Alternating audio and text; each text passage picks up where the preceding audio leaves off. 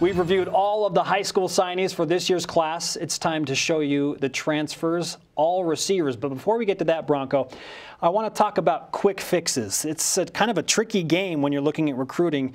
And generally, it seems like the quick fixes come from the junior college or Division I ranks. It does. It doesn't always have to be like that. And there's risk in that. But if you have really hard-working recruiters as assistant coaches that do their research and you start early enough to expand the amount of time you have, you lessen the chance of risk, and you really give yourself and that player the best chance for success. Speaking of those transfers, a ton of excitement starting with this group, the wide receivers. Devon Blackman, a transfer from Riverside City College. Devon, not only a transfer from Riverside City, but University of Oregon out of high school. Very fast, very athletic, very explosive, great with the ball after he catches it. Could be a dynamic returner as well. There will be certainly risk to a defense if he's out there by himself at a #1 position or if he's in the slot.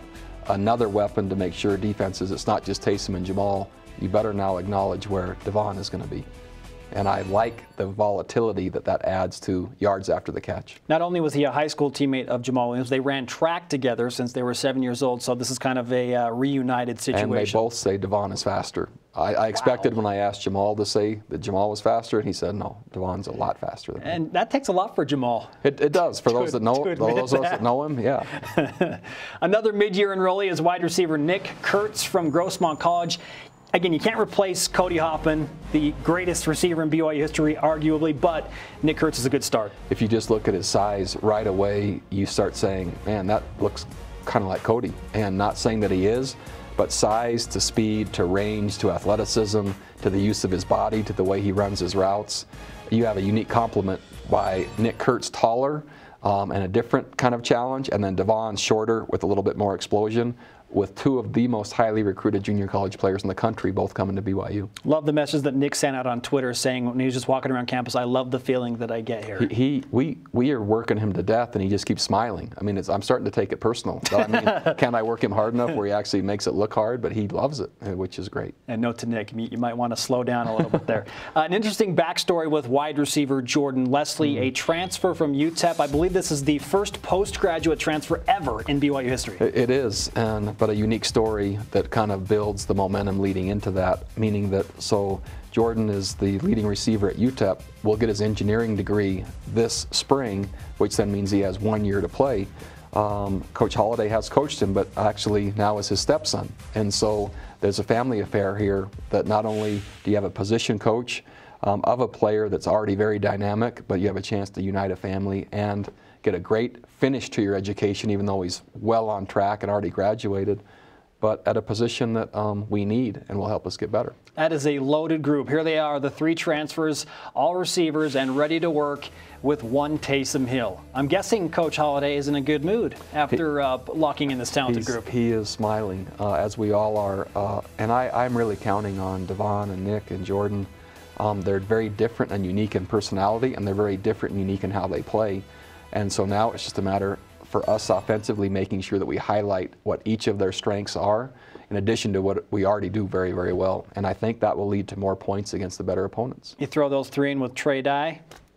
That's well, a tasty and group. then it's nice to remember Mitch Matthews is still here and Ross Oppo is still here. And that becomes, makes us both smile. There's an early nickname, the Bomb Squad. Could be. For the wide receivers.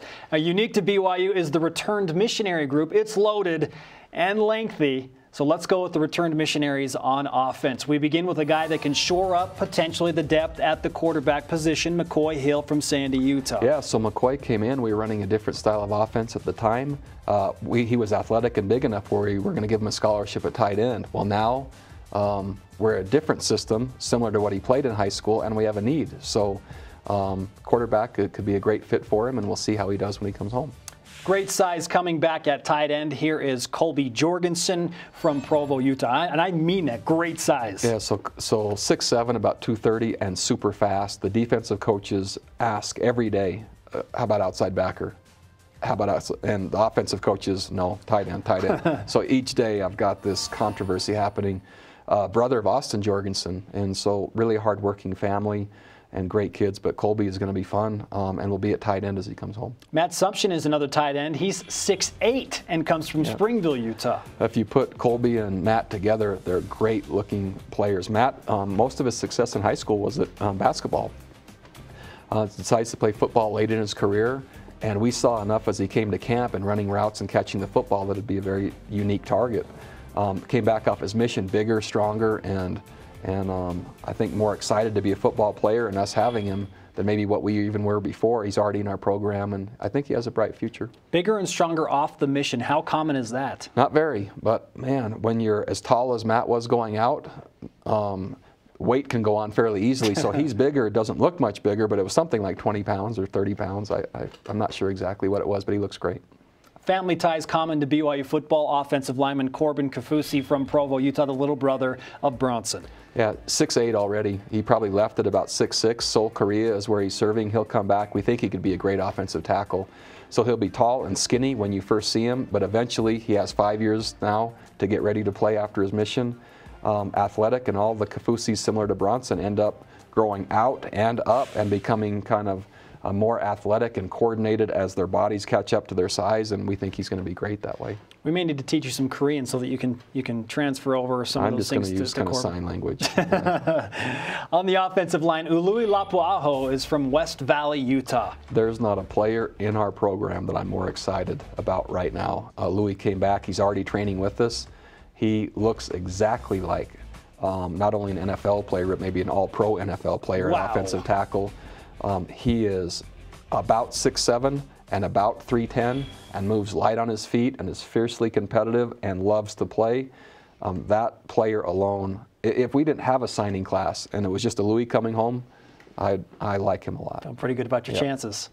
On the offensive line as well as Manu Mulitalo. He hails from West Valley, Utah as well. Completely different body type from what we were just talking about with the Louis. More of a guard type, very physical, more of a run blocking offensive lineman, but with the system we have now, he won't be returning home until late June and possibly even July, and so might need some time before he's back and fully ready to go, but we'll be glad to have him back. We want quality offensive linemen, and we want physical offensive linemen, and that's what he is. Brian Rawlinson is from Oologah, Oklahoma, and I hope I said that right, so the Rawlinson family can correct me if I'm wrong, but he adds some more depth on the O-line. I'm glad it was you that said that, because I get enough Twitters and emails and stuff. Brian's already with us back from Auckland, New Zealand, and if you look at the size and the way he moves and kind of his football pedigree, he has a great start. And again, as most offensive linemen, now he's off a mission. It'll probably take a year before everything's all lined up and ready to go, but man, he's a really quality player that's good to have back. Returned missionaries on offense. The sheer size of these athletes is downright impressive, Coach. I really like not only the range, if you look at the top row in terms of size, but if you add the bottom row and now look at the weight in addition to the size, I feel in addition to our class that's already signed and you add them to it, it becomes pretty powerful. We reintroduce you to the return to missionaries on defense next. Who is now called to serve on the Cougar defense with Bronco Mendenhall?